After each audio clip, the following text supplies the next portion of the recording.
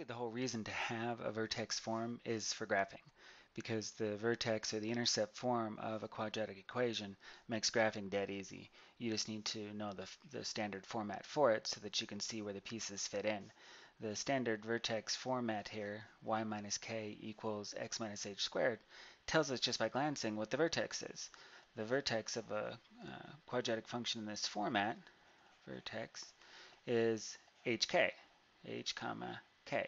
So the x value and the y value. And the x value is whatever number is subtracted from x, and the y value is whatever number is subtracted from y. So if we look at our example, y plus 1 equals x plus 3 squared, our h then, if it's something that's subtracted from x, it must be a negative 3, so it would come out positive. So our h is negative 3, and our k is negative 1, which means the vertex here is negative 3, negative 1, or right there. So now we already know where the turnaround point of the vertex is. We just need to find some intercepts. So let's solve for the x-intercepts, which means that y would be 0. Anytime y is 0, we're on the x-axis because we're not going up or down at all.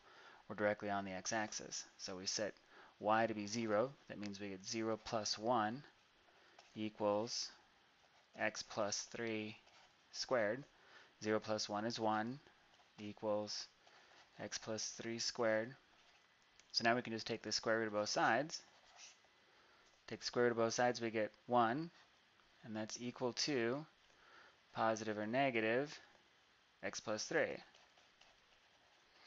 Now since our two choices are positive x plus 3 and negative x plus 3, either way we could divide both sides by that sign. So we really could solve x plus 3 equals positive or negative 1, because no matter which one of these we go with individually, we could just change the sign on the other side by dividing both by that sign. So it tends to be easier to solve it that way, and we'll write it out that way then. So we get x plus 3, oops, sorry about that, x plus 3 equals 1, or we get x plus 3 equals negative 1. If we subtract 3 from both sides here, we get x equals negative 2, and here we get x equals negative 4. So we have a point here, and we have a point here, and now we already know kind of the general sort of path of our parabola here. Looks something like this. And then if we want, we could actually find where it hits over here by finding the y-intercept. The y-intercept occurs where x equals 0, because then we're not going left or right at all. So if we substitute 0 in for x, we'd get y plus 1 equals 0 plus 3 squared. Well, 3 squared is 9, so we get y plus 1 equals 9.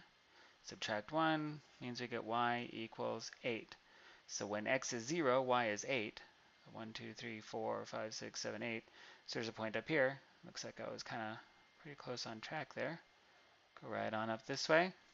And since that point is 4 points this way, 1, 2, 3 points this way, sorry, then 3 points this way, and the same height, there'll be another point, because parabolas are always mirror images.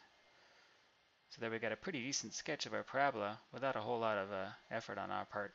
The vertex form is definitely the way to go if you have to do graphing.